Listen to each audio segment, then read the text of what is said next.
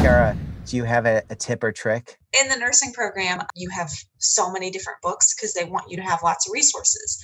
But in having all those books, I mean, you have like a med surge book, you have a Lewis book, you have a Potter and Perry, you have a Pearson, and then you get to the exam and they expect you to have read 500 pages of content, and that's impossible. If you have to do it in 2 weeks, it's really not possible.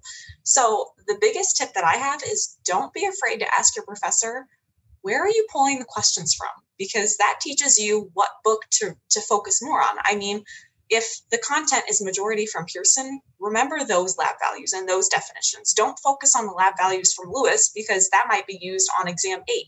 Just because they say there is content in there about the content that you're covering doesn't mean that they're actually utilizing it for that lesson. So always ask your professors before you start studying, hey, what should I focus on? Like, that is what helped me pull my grade from like a C to an A. Like, that's a huge thing.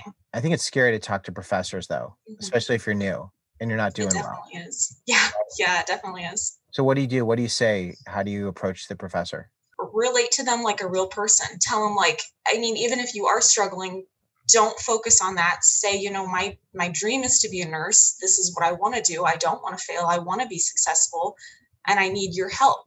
If you kind of put it like the ball in their court and let them know that you respect them as a professor and that you're not trying to, you're not trying to fail. It's not for your lack of effort.